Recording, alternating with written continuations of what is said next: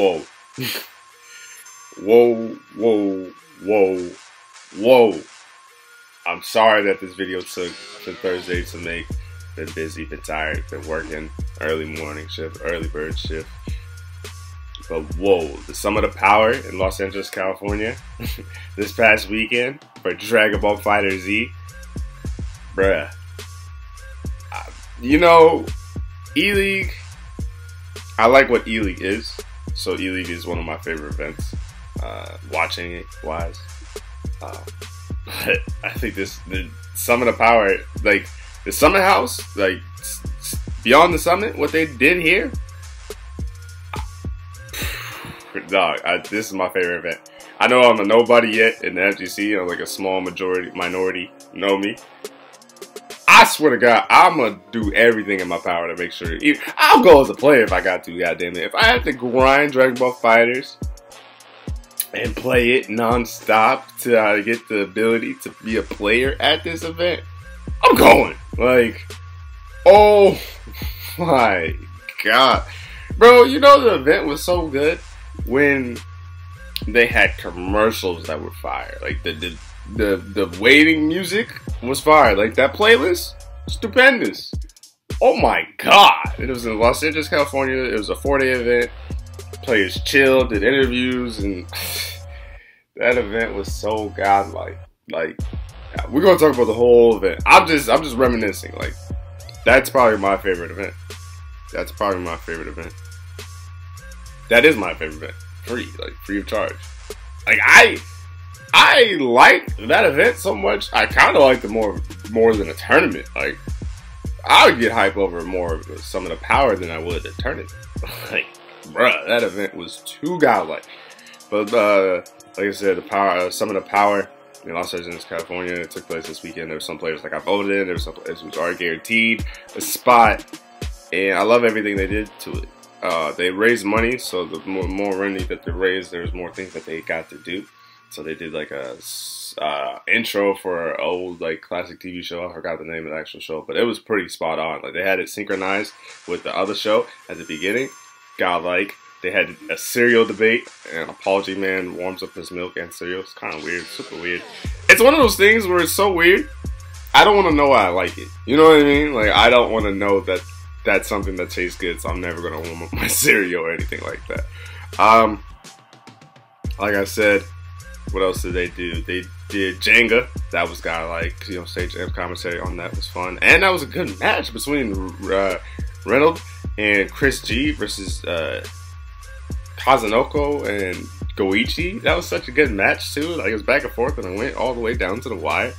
Oh, this is my favorite. This is my favorite bit. But let's start off with the singles, and you know what I'm saying. There's two pools. There's two groups. So there's a group A, group B. Basically, I think you basically had to get 3 losses because like you could go 0-2 in your group, and then that would determine like winner's side, loser's side. And Hook Gang God stayed on winner's side. Got the bracket resetted by Sonic Fox, but took it. All in all, I feel like Hook Gang God was on fire this weekend. He played the best this weekend, and rightfully so. And the craziest thing is people want him to drop Piccolo. I thought he was going to drop Piccolo. I remember saying verbatim in a video that like if Hook Gang God dropped Piccolo, he would get that much better. And I knew he was top 5, like he was close in our range. But let me go ahead, shut up, throw away the key. Hook Gang God, play some Piccolo, dog. I mean, just imagine Piccolo gets a buff. I heard some crazy rumors that he's gonna get a nerf. I don't believe that though. I think that was just people just talking crap since Hook Gang God won. But yeah, he won Some of the Power. More power to that man. Hook Gang God. It got a ring to it. He needs to come up with shirts or some merchandise or something.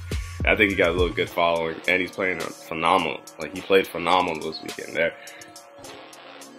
I want to say he played the best. I mean, obviously, you know what I'm saying. There's people who win tournaments, but like they had to earn it. Like I felt like Sonic Fox getting second place. I'm not saying he doesn't deserve second place. I'm not saying he can't get second place because it is Sonic Fox. But I felt like a lot of the matches he had were like barn burners. Like he had to earn every single match. Where Hook Gang God was just on fire and it went his way, except for the reset, obviously. But Yeah, so Sonic Fox took second place. Fenrich took. Sorry if I'm saying it that way. That's how everybody said it when I was watching the Beyond the Sun. Beyond the Summit event. So that's how I'm gonna say it. And then on top of that too, like Beyond the Summit, that was like mainly the only event I watched this weekend. Like I was heavily invested in that, and it felt like I was. You know, the dopest thing about Beyond the Summit is it felt like he was chilling with the homies. And it never felt like a tournament. It never had me have those nerves like a tournament. It never had me wanting to like. Obviously I want to be the best commentator that I could be and stuff like that. But it never had me thinking like it felt so relaxed. It just felt like I was playing the game with the homies. So it took me back so long, and the event was dope. But yeah, Fenrich. The craziest thing about Fenrich was Doza could have been in the spot easily. Doza had won one more match and set and a combo breaker, he would have never been in the same spot that Fenrich is in. He would have took Fenrich's spot. And we don't know how Doza would have done. And Doza was an all Goku team, which I think he would have been fine. But it's crazy how Fenrich finishes tied 7th, has to play like a buy-in game, gets in and does well. And he had a good day at the office too. Him and Hook and God had a really good days. And Fenrich lost. Yeah, lost to Hook and God, and then he just kind of lost a tough set to Sonic Fox, which is unfortunate. But he's definitely a guy you got to reckon with. I definitely think he wants people over, and I think he's going to be tough to deal with in the near future. Goichi, I don't know. I just feel like Goichi, obviously he's top 2, obviously. But maybe he just got burnt out towards the end, but he still had a great day at the office. This is the lowest he's ever finished too, I think. So the fact that he got 4th and that's the lowest he ever finished, still a good day at the office if you ask me. And I want to say tournaments that Sonic Fox and Goichi have entered, I don't think neither one of them have like not won the tournament. I don't think there's been another person that's won the tournament so far. I think off the top of my head. I'm talking like even tournaments just where it's just Goichi and it's just Sonic Fox. Like I don't know who's won a tournament. Correct me if I'm wrong, but I don't know. Apology Man really looked well too. And then the funny thing too is like he's the one where I guess he made a complaint to Arc System about Piccolo, and they actually, or Bandai Namco, they actually nerfed Piccolo. So and he's a Piccolo player, and he's the one with the weird cereal taste where he warms it up. Kazunoko. I think if Sonic Fox doesn't beat Kazunoko, he could have won this weekend. He was playing good too. Oh my god, he was like a problem because like I'm a fan of Sonic Foxes. I don't think there's no reason to hide that. I'm a fan of a lot of these players, but like I was rooting for Sonic Fox. So like when he was playing Kazunoko, I was on the edge of my seat. I was nervous for Sonic Fox. But Kazunoko, oh my god, it's weird too because it's like Goichi and Kazunoko, I think, are beasts at Street Fighter 5. They're both solid players, and they both can play the game damn well. So will Moke. But like the fact that they're still scared, they're scarier in Dragon Ball, and like I'm like I kind of want to like just play not just play Dragon Ball, but make Dragon Ball your main priority because I think they both got top 8s. I want combo breaker. I know. Well, I obviously Goichi did, but I'm saying I think Kazunoko did as well. Renault took 7th, and Moke took 7th as well. Lord Knight, Left, and Dogura and Cloud took 9th. Yohoshi, excuse me. Chris G, Nakil, and the Kill Sage took 13th as well. And I don't think anyone looked bad at all this weekend. I thought this weekend's events were pretty good and pretty godlike. And they actually managed to do my favorite event too. They actually managed to do the 3v3 tournament, which I think is super sick that there's a feature in Dragon Ball. They had to bootleg it by doing it online, but obviously they all were in the household, so I'm pretty sure the internet was just fine. But Fenrich, Kazunoko, and Lord Knight took it, and the teams were randomized too. Hook, and then second place was Hook and God, Apology Man, and Nakil. And Nakil even said it himself that he didn't like being on a team with both Pickles, but it actually worked out in their favor. Third place was Sonic Fox, Moke, Hell Pockets, and then left in Mr. Biscuits and Reynolds was in third place as well. I thought the commentary was phenomenal. I loved it when the players got on the commentary, and I love the interesting dynamic of having, usually a 4-man team is kind of like a lot because everybody's trying to get in their speech and stuff like that. But it was like real relaxed, and I just felt like I felt like Beyond the Summit basically said, "Here's top players playing in the Dragon Ball Fighters. Commentate it how you want to commentate. If you want to crack a joke, crack a joke. If you want to get back to the action, get back to the action. But just make sure it flows." And I felt like it flowed. It never felt like it was too much this weekend. I thought Yipes did an amazing job, and I really aspire to be as good as Yipes.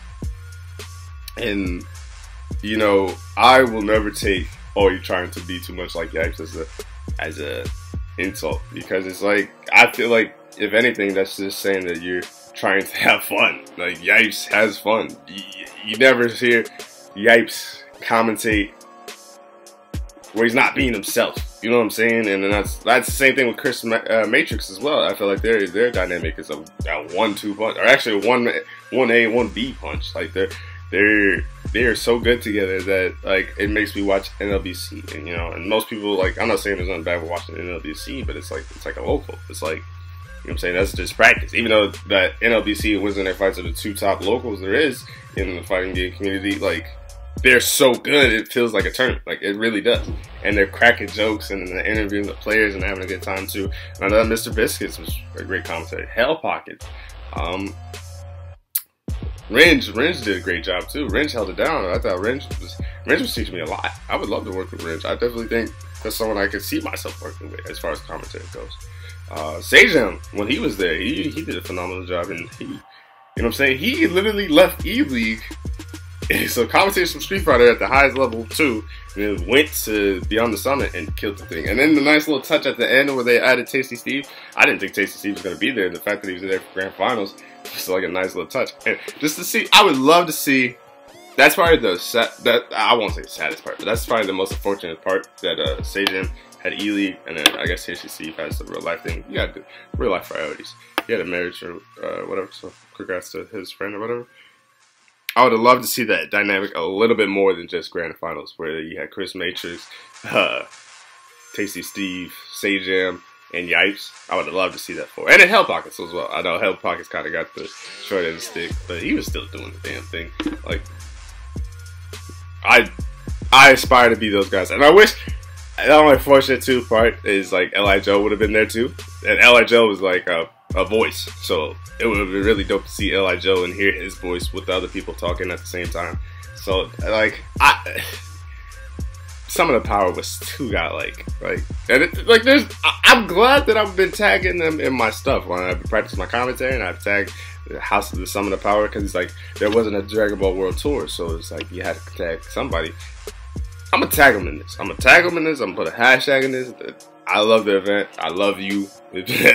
Whoever's idea was this, thank you. I need a shirt. I need the Smash GG one, the black one, and then I need the hood. Like the hood. I don't wear bright colors like that, but I need that. And then another thing, bro, is like, okay, so I guess people chipped in, and that's obviously what created the prize pool or whatever have you. The players, but then they also got different stuff too. So they got a Genyu pitcher, and the pitchers got like, it actually had like little Cell hats and Frieza hats and Trunks jackets, which I would wear. And like it's dope that they did the Genyu Force pitcher, and they had everybody in it. And I guess that was one of the challenges. Mafia was one of the challenges. Jenga, like I talked about earlier, where it was Goichi and Kazunoko versus Chris G and Reynolds. That Jenga match was hype. It was a good match. And Mafia, bro, I've never known about Mafia, the video game. No, the game where you town, city, this and that. Town or Mafia, excuse me. Never known about it. I don't think there's a way I could go over to my friend's house and play it. Like, cause for one, I don't have a lot of friends like that. And two, I don't know if they want to play like that, but you know, that's neither here nor there. I would play this game after watching it at the house. I would have played this game. Like, I really would. Like, that looked so fun. I would do it. Like, they made a game I've never heard about look so interesting and so fun. Where I'm watching it and it's late. It's late because one thing I didn't like about some of the Power, and I feel like a lot of West Coast things do it this way. I wish some stuff would start earlier. Just because it's like, you know what I'm saying? Like, I'm not on the East Coast, but I'm closer to the East Coast than the West Coast. So it's like, I got 2 hours in between. So like, it was like 9, 10 on the West Coast. So it'd be 11, 12 here. And I'm like sleep trying to watch it. You know what I mean? That's the only thing I hated. But like, oh, that was so dope. Like, it's so dope. It's so dope. They had a mystery game tournament as well, and then Hook and God won that. Like I said before, Hook and God played on fire. Literally everything he played. And what else happened? The combo challenge. Combo challenge was literally the sickest thing I ever saw. I had no idea we was gonna see stuff that we just saw. Like the combos that they were pulling off, like it just blew my mind. I was just like, yo, what? I think Fenrich ended up winning that. He had, I think his first run. Excuse me. Let me correct myself. He did like 7 perfect attacks in the combo, and then his last combo to win it all, he called Shenron and then finished the combo. Like, bro, I gotta get better. That's the one thing I hate about life sometimes, is like you never know how good you are until you see it. So if my worldview is this, everything you see on the screen right now, I don't know how big the world really is until I, step out the room. Like, as soon as I step out the room, I'm in the house. Now I got this area to worry about, this area to worry about, this area to worry about. There's a lot of stuff to cover. So I didn't know you could do 7 perfect attacks in a combo. I know now. I didn't know that Cloud could do a jumping heavy and a jumping heavy on the other side. Like, what, bro? What? Like, some of the combos that they were pulling off was amazing. And I was hyped for the combo challenge, but I think I'm gonna see TLDs, like stuff we've seen, like optimal stuff. They were doing stuff that like just looked dope and stuff. Like Sonic Fox even came in. He's like, how does Sonic Fox say it? He's like, my combo's just OD. It's just OD. Like, he came in and did a combo where Cell literally was like, so say the person's falling this way. Cell like landed on this side and was able to go underneath, like float. It was crazy. Like, whoever thought, yo, we should have a combo challenge? Genius! Genius. That is effing genius. Bravo. Bravo.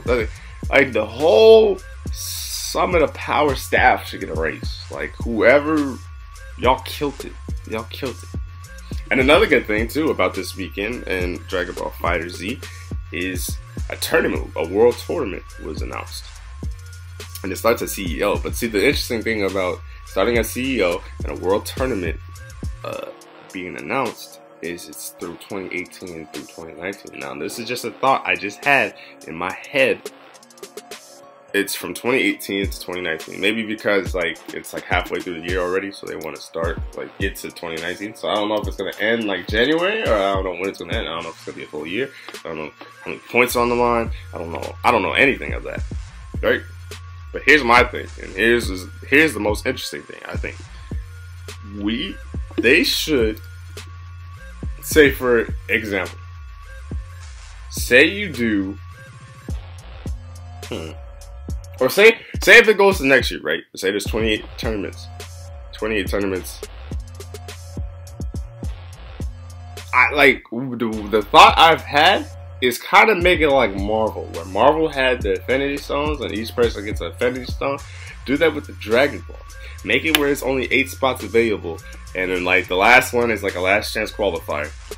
But the other 7 people get Dragon Ball. I think that would be a neat idea. And then obviously it's like called the Shenron Grand Final of the World Tournament or something like that. Like, I think you can make it so dope and so unique. Well, I mean, I guess it's not unique if Marvel already did it, but you know what I'm saying? You could just do something like that and you can make it fun too. Because I feel like Dragon Ball, literally, I couldn't tell you who. I think everybody's a Dragon Ball community, and I think that's what the Summit, the Power Summit showed, right? Because if you look at the Kill Sage, Marvel, if you look at, I don't know what Nakio played before, Chris G plays everything. I don't know what Yohoshi played before. Cloud plays Marvel. Dogra plays Street Fighter, Leffen, Smash, or Melee. I don't know which one he plays. So let me be correct before I get killed. Lore Knight, I didn't know him before. Moke, Street Fighter, Reynolds, been known before. Kazunoko, Street Fighter, Paul Man, I think he played Marvel from what I've heard. Goichi, Marvel, Fenrich, I don't know. Sonic Fox, NetherRealm, like, and then Hook and God played, what did he play? He played something. I think I want to say Blaze Blue. He played something unique like that. I think he played Anime Fighter. I can't remember off the top of my head. I apologize though. I saw it. But you know what I'm saying? It's so many different communities bringing everybody together that DBZ doesn't have a community. It's this one big community, and I think that's what worked well about the Summit of Power. I feel like that's what made it so unique and so dope, is you had all these different communities together, and it showed all these different personalities. It showed how dope of an event it was. And like, I would love to see. Now, I've seen some people on Twitter say like they want to see a Street Fighter 1, and some people say they don't. I would love to see a Street Fighter 1. The reason being is I think there's so many people you could get on the show that I feel like it would be good. And I think it would be interesting just to have them in the household and just have them out the comfort zone. Because one, there's like a team mode on Street Fighter 5 that doesn't get used. I don't think it gets used at a tournament. You can have the Street Fighter 5 tournament, and then you could have it like they had a combo breaker where it had a randomized game and you had to play somebody in the tournament. That could be like your mystery tournament right there. You can have them do Street Fighter 5 poses, I guess, or Street Fighter poses over time and stuff like that. Posters and things like that. Like, you could make it fun. I think Tekken would be interesting as well. And Injustice would be interesting as well. Because if you look at their events, I think E-League was fine for Injustice. I think Tekken was fine for E-League. Like, I want to see more out of Power Summit. Like, I think they've done 5 or 6 smashes. Or Super Smash, or yeah, Smashes. Y'all know what I'm trying to say. I'm sorry. But yeah, I think they've done 5 or 6. So I want to see more Dragon Ball, but I also want to see more events too.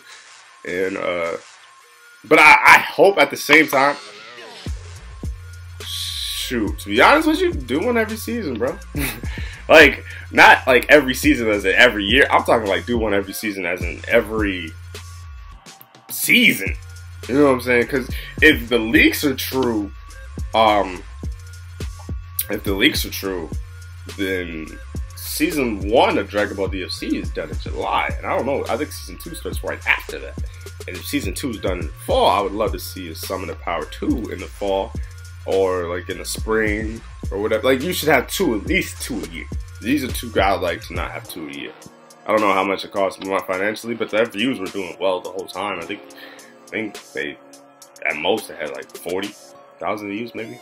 I know they had 20 pretty smoothly, but I was also watching it on my Xbox through the TV app, so like I wasn't really watching the chat like that. But I loved it. I loved everything about this venue. I hope they do. And then actually, Arc System, like, to be honest with you, Arc System and Bandai Namco, I don't even want like a Dragon Ball FighterZ 2. I want you to add all the DLC. If there's 2 seasons of DLCs, I want you to add every character that you can and just make this one big Dragon Ball game. But then I would love to see you do like a, you know, I'm biased too. I would love to see My Hero Academia or like a One Piece. Like, that's what I want to see. I want to see them tackle more animes and get more people into the game and investing into this as well.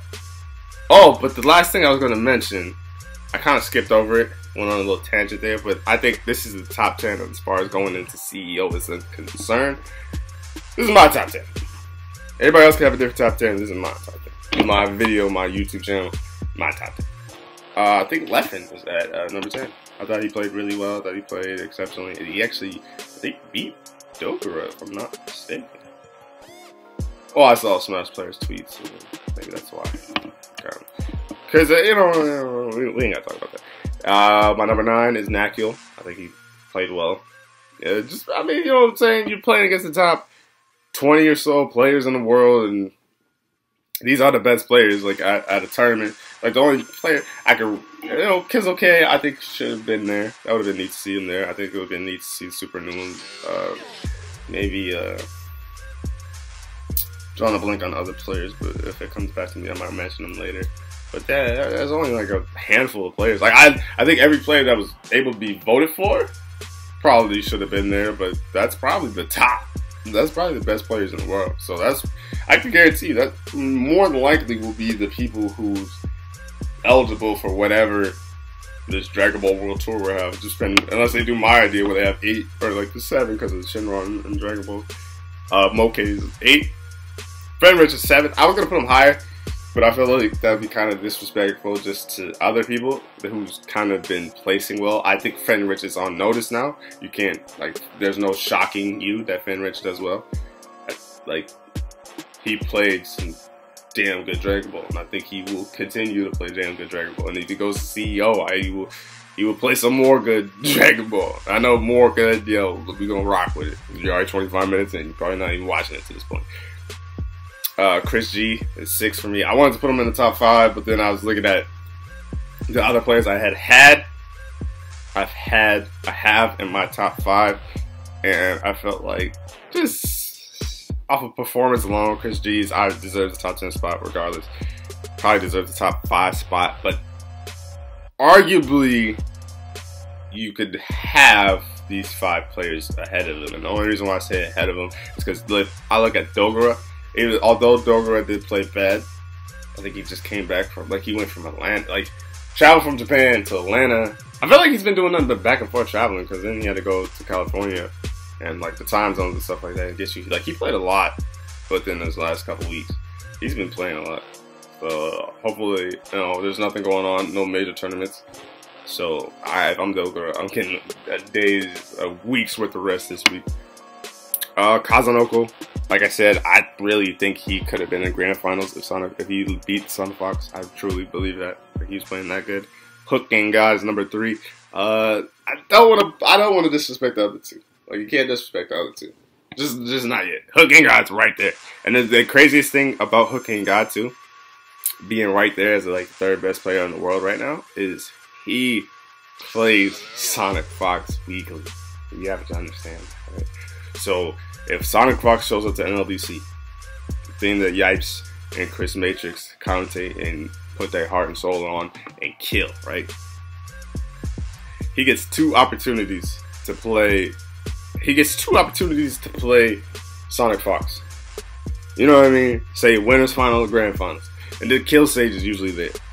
You know what I'm saying? Like, those 3 right there are probably all good training partners, and they probably play each other a lot, and they're all damn good at the game. So Hook Gang God is already gonna get better because Sonic Fox is one of the top 2 players in the world, and you're just gonna get that rub the more you play him.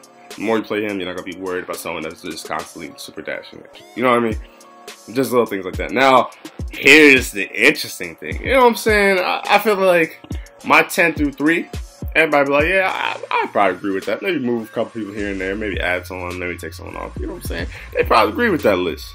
Here's when I get interesting, where it might be half and half. And like I said, I do like Sonic Fox. I do like Oishi. So out of no means is this disrespect. I feel like as of right now, Goichi's number 2. And the only reason why I say that is because Sonic Fox did beat him this past weekend. He did beat him at Combo Breaker. I feel like Sonic Fox's team has helped him make the difference. Now, do I think... it's weird too, because I feel like Sonic Fox was the only person I think to still beat Goichi in the tournament, honestly. I don't think anyone else has beat him in the tournament. I don't count this as a tournament. I count this as like a bet, like a E-League, you know what I'm saying? But I think Sonic Fox is the only person to beat him. And I think in like a 3 set, like first to 3, Sonic Fox gets Goichi. Now, first to 10, where it's time to develop a game plan and understand what Sonic Fox is really trying to do, and blocking wise, I think Goichi could beat Sonic Fox. Obviously, we've seen that before. We've seen that twice, actually. But that was early in the game. That was Sonic Fox had a different team. I think he got a better team now. But it also depends on, too, because a factor that nobody's really bringing up is I don't think we saw any Zamasus or Vegetos at some of the power, but we could see one at CEO. And Sonic Fox has been developing as Zamasu, and so is Goichi. So they can switch up their teams if they really wanted to. But like I said, in the first to 10 set, I think it's safe to bet on Goichi. When I say 1 to 2, it's pretty much 1A, 1B. Like, it just depends on the day. It depends on who's playing that good. It depends if Sonic Fox's team is OD. Like, my team is OD, bro. Like, it just depends, right? So, yeah, Sonic Fox is my #1 player right now in Dragon Ball FighterZ. I think the tournament starts at CEO. So, that's my top 10 right there. And hot take here. At CEO, I really, truly believe either Sonic Fox, Goichi, or Hook Gang God are going to win. And the only reason why I say those three, I'm willing to take those three over the field. Now, that's arguably easy, because, I mean, as long as they don't have no rough patches, and depends on who's on their side in the tournaments, if they go all the way to winners, you know what I'm saying, at the very least, if they go 0-2 in the top 8, the 2 of them will finish 5th. But I still truly, truly believe that one of these guys will take it.